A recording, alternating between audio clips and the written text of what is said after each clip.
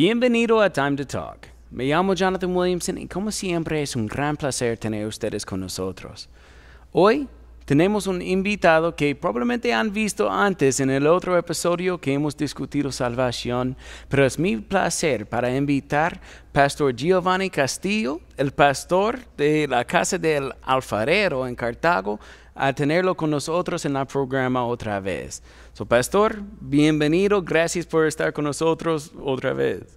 Gracias, Jonathan, qué bendición estar acá nuevamente compartiendo de lo más lindo y maravilloso que podemos compartir, que es Dios y su palabra. Y pues traemos un mensaje de esperanza, un mensaje de salvación, un mensaje que de verdad puede transformar nuestras vidas. Amén. La palabra de Dios. Así que pues muchas gracias por la invitación y un placer estar acá y bendecir a todos los que nos estén escuchando, que la gracia, el favor y la misericordia de Dios sean sobre cada uno de ustedes. Que Dios los bendiga mucho y que recuerden que siempre en Dios vamos a ver milagros. Amén. Dios es un Dios de milagros. Amén, amén, así es. Yo sé, como siempre, que hay algo en tu corazón que tú quieres compartir en este episodio. ¿Qué está en ese corazón? ¿Qué está quemando adentro que quieres compartir con los que están viendo ahora? Claro, vamos a ir a la palabra del Señor en primera de Timoteo, capítulo 4. Hay una palabra que siempre ha tocado mucho mi corazón y es acerca del cuidado que nosotros debemos de tener, no de los demás, porque a veces andamos muy pendientes de las demás personas, pero no tenemos cuidado del más importante. La persona más importante de la que nosotros debemos de tener cuidado es de nosotros mismos. Así es. Entonces hay un consejo en la palabra de Dios en el capítulo 4 de primera de Timoteo, versículo 5. El apóstol Pablo acá le está escribiendo a un joven. Mire qué interesante, Jonathan, cómo Dios también pues escribe para los jóvenes. Y qué bueno para los jóvenes porque son los que están empezando a vivir. De hecho, se dice que el sector de la sociedad más sensible a las cosas espirituales son los jóvenes. Los jóvenes, así que pues si eres joven y nos estás mirando, pues te invito a que de verdad puedas entregarle tu vida al Señor. Dios tiene planes con tu vida, tienes un futuro ahí, todo unos años hermosos por delante, y dice la palabra de Dios que bueno te es, joven, conocer a Dios desde tu juventud, desde tus primeros años, entregarle tu vida a Dios y vivir para Dios. Y bueno, dice la palabra del Señor, leemos en la comunión del Padre, del Hijo y del Espíritu Santo: ten cuidado de ti mismo y de la doctrina, persiste en ello, pues haciendo esto te salvarás a ti mismo y a los que te oyeren. Qué hermoso consejo, ¿verdad? De la palabra de Dios, Jonathan, que nos invita pues a reflexionar, muy importante, acerca de la vida que estamos llevando. Qué importante es hacer un alto muchas veces en nuestro camino y preguntarnos: ¿iré bien? ¿Estaré haciendo bien las cosas? ¿Iré por un buen camino? Porque a veces pensamos que vamos bien.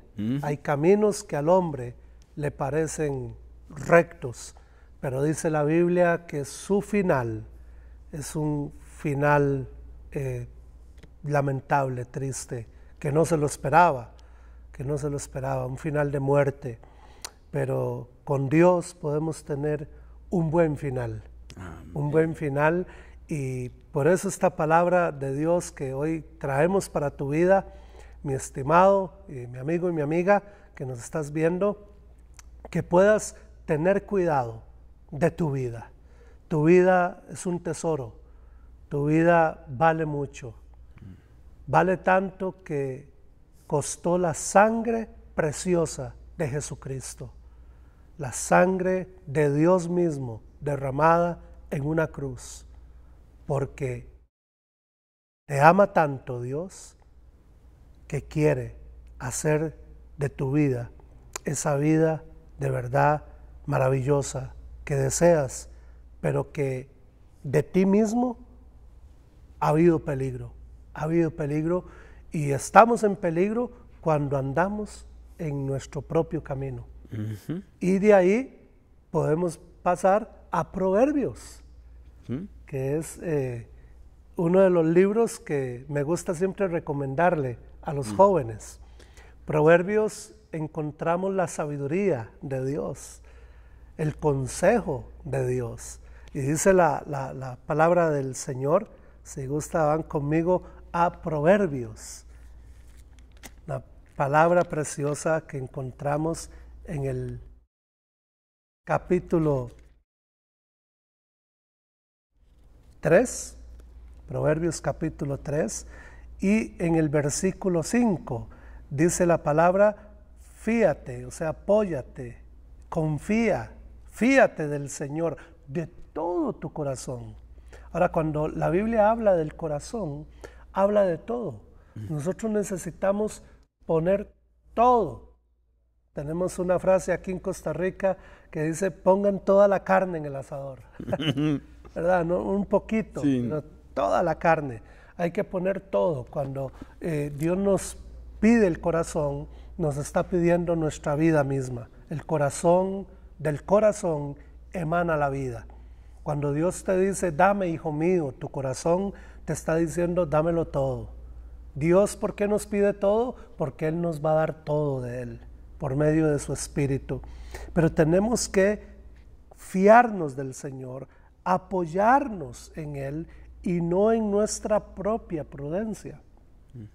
¿Cuántas veces nosotros nos apoyamos en nuestra propia prudencia o en lo que muchas personas dicen, es que a mí me dijeron, es que a mí me enseñaron, o es que yo escuché, o es que yo pienso, o yo considero el yo, del cual debemos de tener muchísimo cuidado.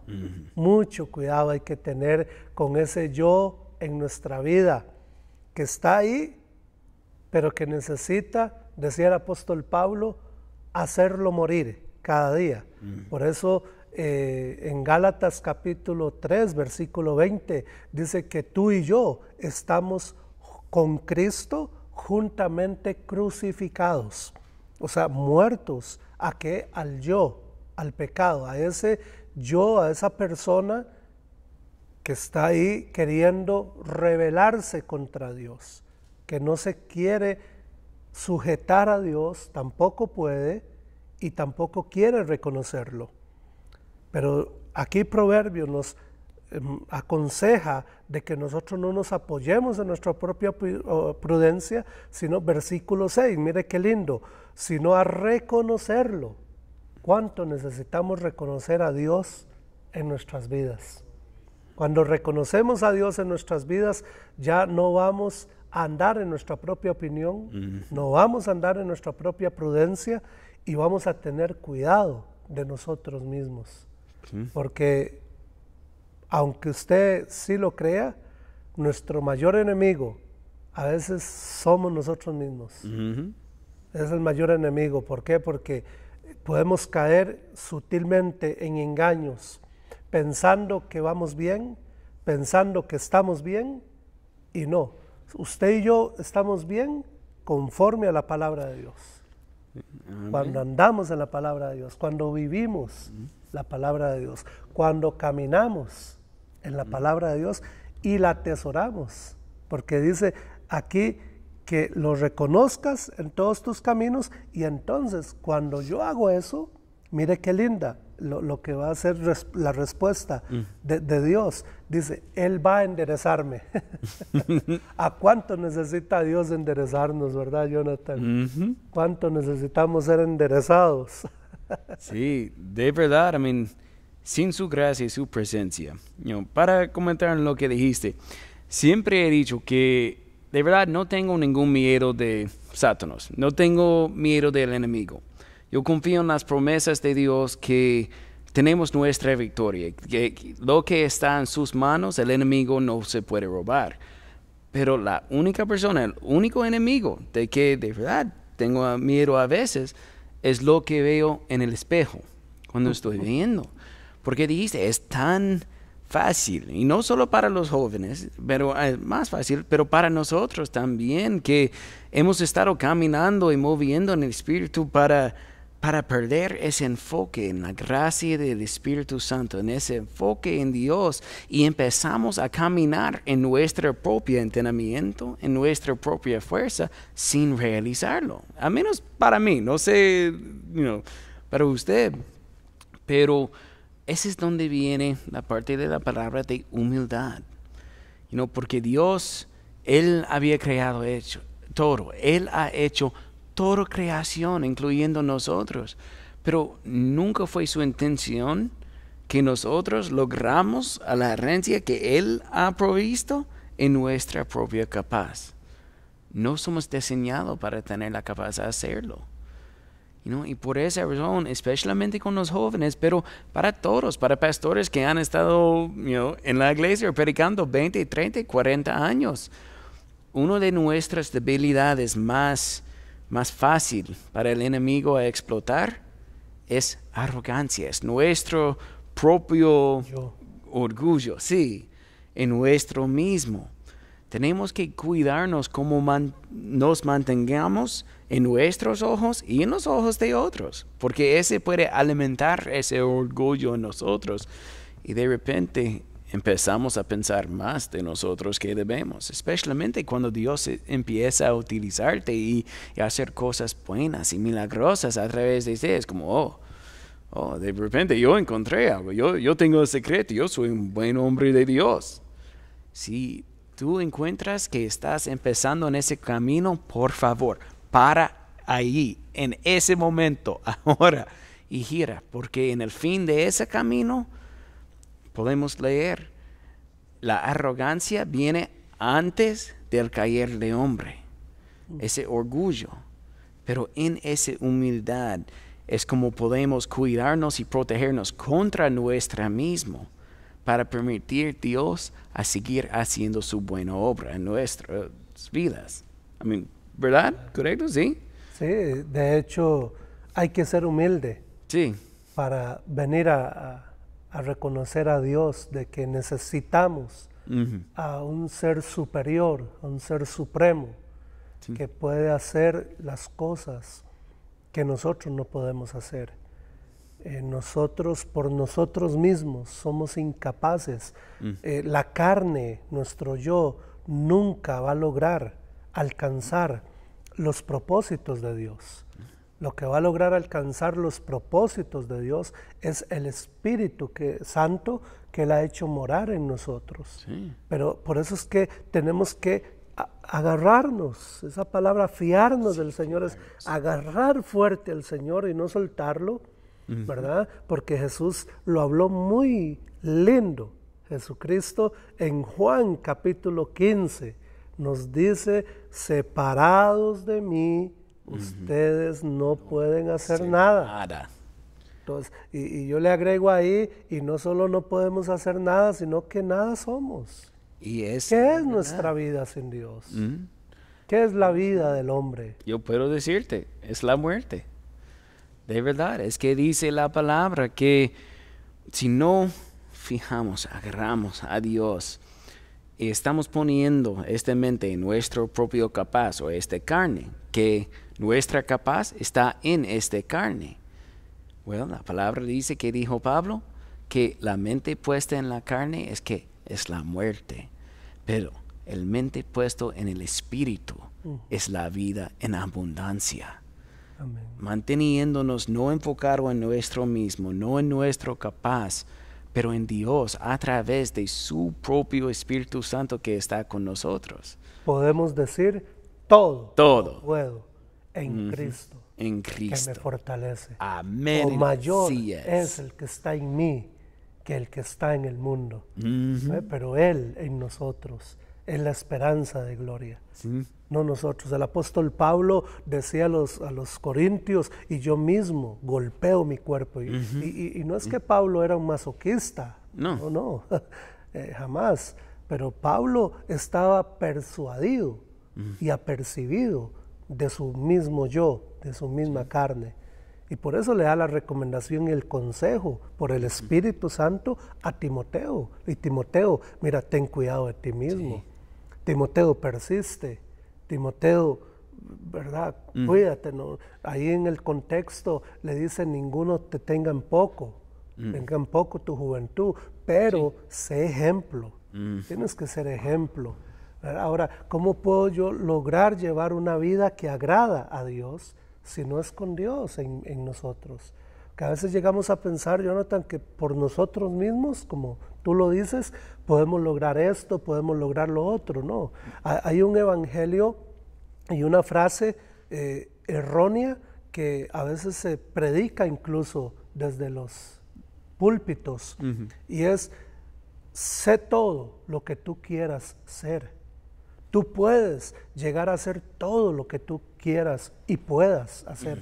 Eso es mentira. Sí. Eso es mentira.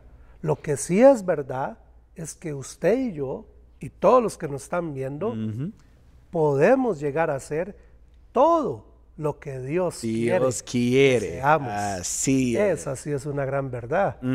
Esa es una gran verdad, pero suena muy bonito, ¿verdad? Descubre el campeón que hay en ti. O sea, no. Si voy a descubrir a un campeón, a un ganador que hay en mí, no soy yo, es el Espíritu Santo. Amén. Ese es mi verdadero campeón.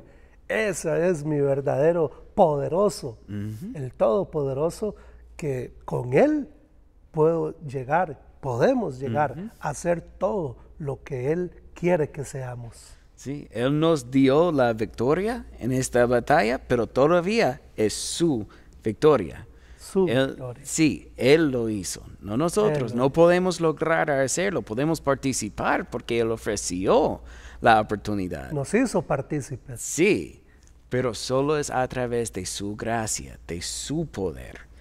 Amén. Y eso es lo que queríamos dejar en el corazón en este programa, Jonathan, de que reconozcamos a Dios en nuestra vida, en nuestro caminar, en todo lo que hagamos, aún desde que nos levantamos, que desde que nos levantemos podamos decirle: Señor, eso es reconocerlo, gracias por este día, gracias por la vida, en el día, donde andemos, con quien conversemos. Y al acostarnos también, que podamos decir al Espíritu Santo, ¿verdad? Señor, gracias, porque en paz me acostaré y asimismo dormiré, porque tú me haces vivir confiado. Entonces, con Dios hay seguridad, con Dios hay confianza, con Dios hay plenitud, pero en nosotros mismos vamos a fracasar. Por nosotros mismos no vamos a llegar más allá de donde Dios quiere que lleguemos. Y qué lindo cuando podemos ver a todos estos jóvenes en la Biblia, porque la Biblia está llena de jóvenes, como Josué, como José, ¿verdad? El mismo David, matando gigantes a los 17 años. Wow, imagínense un adolescente matando gigantes. Ahora nosotros en Cristo podemos matar esos gigantes que se llaman depresión, que se llaman suicidio, que se llaman drogas. Hay muchos gigantes en la vida de los jóvenes que se presentan, pero que no se apoyen en ellos mismos. ¿Cuántos jóvenes quieren a veces dejar esto, dejar lo otro, pero no han podido y no lo van a lograr? Porque se van a terapias y no es que esté malo, pero o sea, no son medicamentos, no son psicólogos, es Cristo en la vida de uno que logra llevar esa carrera, ¿verdad? Logra obtener, como tú lo dijiste, esa victoria, esa conquista. En Cristo podemos conquistar, podemos vencer. De hecho, la Biblia lo dice, ¿verdad? Que en Él somos más que vencedores, así como Él venció. Y claro que sí, su victoria es nuestra victoria, Jonathan. Su triunfo es nuestro triunfo también. Y dijiste, las armas que utilizamos no son de este mundo, no son nuestros, no son físicos, pero son divinos y poderosos para la destrucción de las fortalezas. Y como dijiste, muchas personas que están pasando por cosas que creen que es algo mental o emocional y ellos están buscando en medicinas y todo eso, de verdad, esa es opresión. No es solo algo físico natural que está pasando, la mayoría son batallas sobrenaturales. Entonces, tenemos que luchar esas batallas en el sobrenatural, que no podemos hacer otra vez en nuestro propio capaz, pero a través del Espíritu Santo, la autoridad en el nombre de Jesús que tenemos como hijos de Dios y participando en su victoria que Él nos ha provisto. Amén, amén. Y la Biblia dice acá en Romanos, si gustan pueden ahí acompañarnos en Segunda de los Corintios, es más bien. Segunda de los Corintios, capítulo 10. Mencionaste ahorita una palabra muy tremenda, argumentos. Argumentos, todo eso está en la mente, Entonces, ¿cómo debemos de tener cuidado de nosotros mismos, aún en lo que pensamos? ¿Cuáles están siendo sus pensamientos? Dice Proverbios que cuál es el pensamiento en nuestro corazón, así voy a comportarme, así voy a hacer, ¿verdad? Mis pensamientos regulan mis acciones, las que están en el corazón. Y dice acá el apóstol Pablo en Segunda de los Corintios, capítulo 10, en el versículo 3, pues aunque andamos en la carne, no militamos según la carne. O sea, yo no puedo andar confiando en mí mismo. Sí. Que eso es algo que se escucha hoy. Mira, tenés que confiar en ti mismo. No, eso es error. Sí. Eso es error. Yo no puedo confiar en mí mismo. Tú y yo tenemos que confiar en Dios. Amén. Dice, no confiemos, no militamos según la carne, porque las armas de nuestra milicia no son carnales, sino poderosas en Dios para destruir fortalezas. Jonathan, las fortalezas, yo no sé si has tenido la oportunidad de ir a Tierra Santa. Sí. Es tremendo cómo está Jerusalén rodeado de una fortaleza. Fortalezas son muros. Sí. Muros que se levantan. Igual es en nuestra mente. Tenemos fortalezas, muros que debemos de derribar. Ahora, en la antigüedad, esos muros tenían que derribarlos para poder conquistar una ciudad. Ahora, las fortalezas en el Nuevo Testamento ya no son esos muros. Ahora las fortalezas en el Nuevo Testamento están en nuestra mente. Qué tremendo. O sea, por eso tenemos que tener cuidado de nosotros mismos. Ahora, ¿qué tenemos que hacer con esas fortalezas que están en nuestra mente? Sigue aquí hablando. Dice, derribándolas. Hay que derribarlas. Ahora, ¿qué son esas fortalezas? La altivez, la arrogancia, el orgullo, la prepotencia. Todos esos son muros que vamos poniendo en nuestra vida y que tenemos que nosotros derribarlas por medio de la palabra de Dios, del conocimiento de Dios. Por eso dice la palabra que ahora tenemos la mente de Cristo. Al tener la mente de Cristo, entonces podemos pensar como Dios piensa. Y ya no como decía el profeta Isaías, es que mis pensamientos no son tus pensamientos, ni mis caminos tus caminos. Ahora en Cristo, sí, ahora en Cristo, sus pensamientos son mis pensamientos porque tenemos la mente de Cristo. Y mis caminos son sus caminos, porque ando en el camino del Señor, llevando cautivo todo pensamiento a la obediencia de Cristo. Y siendo prontos, haciendo rápidos, dice, para derribar eso, para castigar toda desobediencia, cuando nuestra obediencia sea perfecta. Ahora, ¿quién me hace tener una obediencia perfecta? El Espíritu Santo. Él es el que nos ayuda en mi debilidad. Hasta a veces, ¿cómo orar? No lo sabemos. Pero el Espíritu Santo nos ayuda en toda nuestra debilidad para poder confiar en Él, apoyarnos en Él y vivir para Él. Y ya no para nosotros mismos.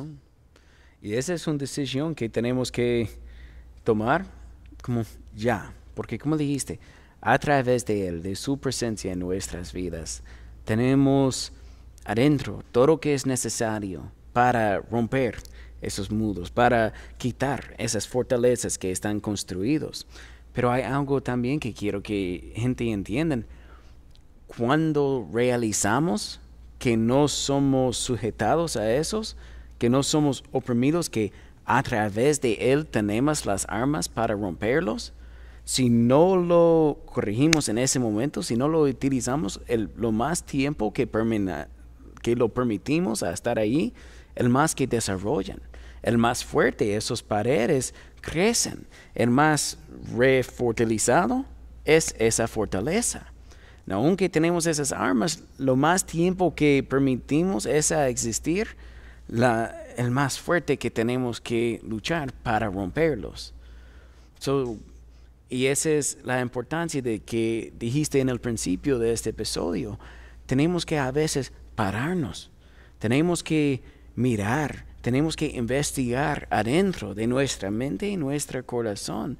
No solo lo que está manifestado por afuera, pero lo que está adentro, para estar seguro que no estamos mirando más allá de esas fortalezas, que no estamos permitiendo esos poner raíces más profundos en nosotros. O pensando, como dice la Biblia, de más. Sí. A veces pensamos que somos algo, no siendo nada. No podemos pensar nosotros. Nuestro pensamiento tiene que ser como el pensamiento de Cristo, el de Dios. ¿Cómo fue? Ahí lo vemos en Filipenses 2.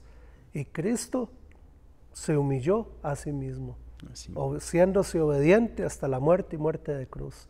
Dice que Cristo no se consideró el ser Dios como cosa a que aferrarse, sino que más bien se humilló, oiga, y siéndolo, eso es lo tremendo, siéndolo, o sea, siendo Dios, Jesucristo es Dios, siendo Dios, no se aferró el ser Dios.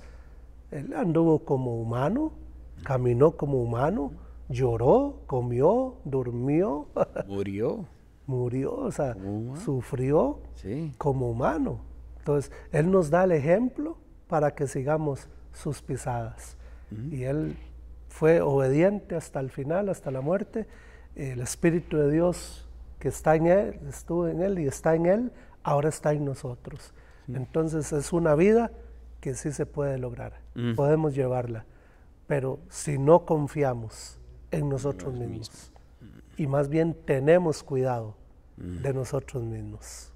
Sí, como le dijiste, especialmente, yo voy a ponerme en esa categoría, nuestros jóvenes, aunque estos días no soy cuán joven como he sido, no tanto joven, pero todos son susceptibles a la carne. Como Pablo dijo, esa carne, el pecado está condenado en esta carne. No se puede confiar en eso por nada, pero especialmente con los jóvenes.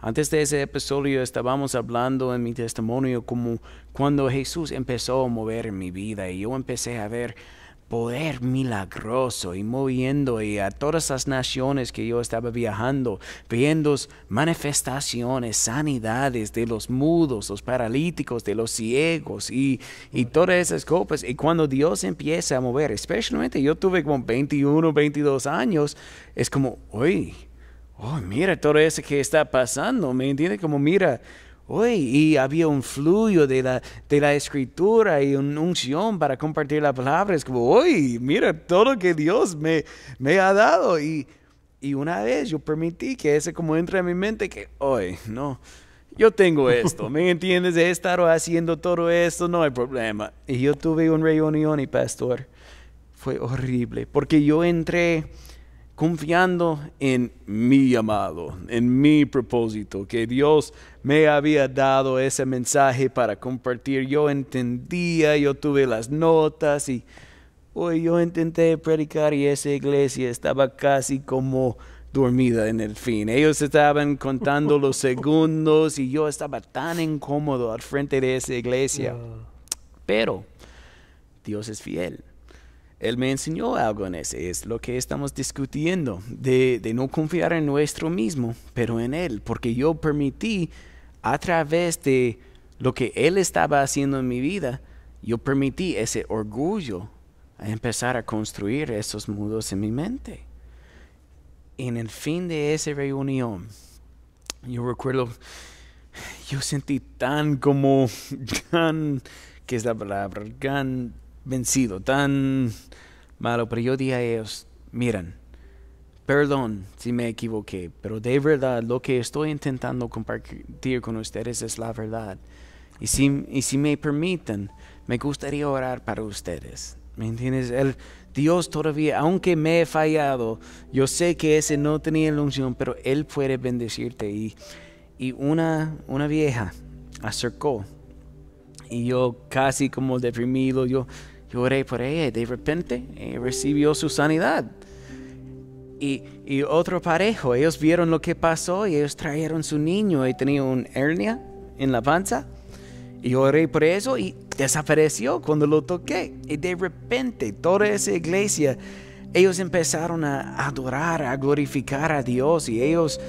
Y tuvimos una hora de milagros. En el fin de esa reunión, cuando terminamos con todo, yo escuché una voz de mi Padre en los cielos. Y yo creo que si Él estaba riendo o no sé, pero Él dijo, mira qué pasa cuando me permites hacer lo que quiero yo. Porque aunque Él me dio esa unción, aunque yo estaba moviendo en ese poder milagroso, no fue mío. Y yo permití al enemigo o yo mismo, mi carne, cualquier, a convencerme que, yo tuve eso, yo soy el hombre milagroso y Él no me dañó.